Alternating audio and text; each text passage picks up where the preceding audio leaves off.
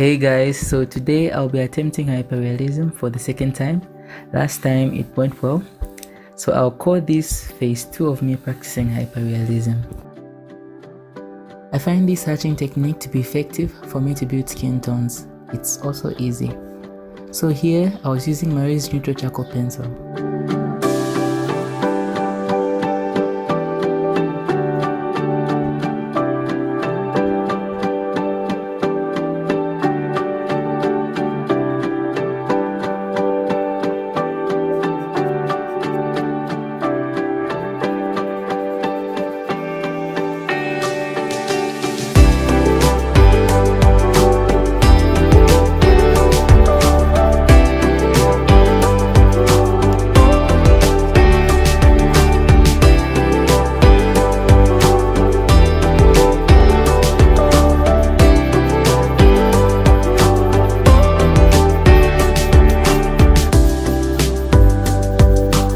One of the many things that hyperrealism has taught me is patience, because for you to get the desired results, patience is very vital.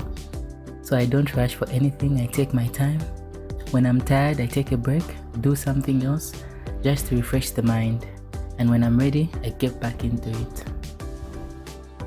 So I'm still learning on how to add details, especially skin details.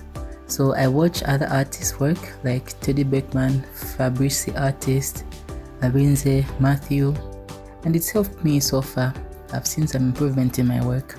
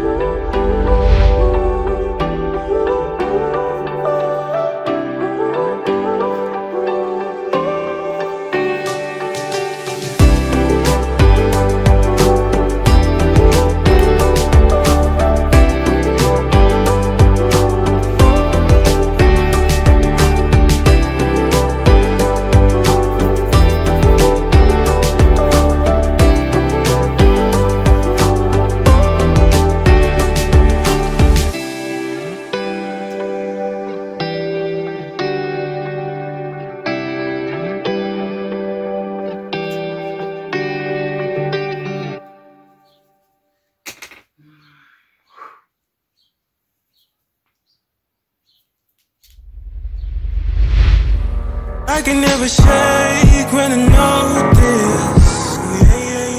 See, I can never. Finally done. I lost track of time. Don't really remember how long it took me, but yeah, here's the result.